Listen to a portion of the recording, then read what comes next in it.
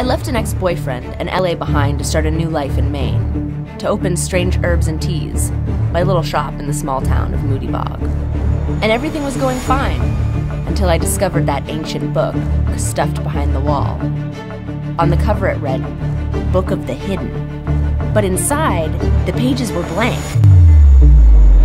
What I didn't realize was that as soon as I opened the book, a gateway tore free, and monsters escaped to wreak havoc and kill. There's a demon that guards the book, Erasmus Dark.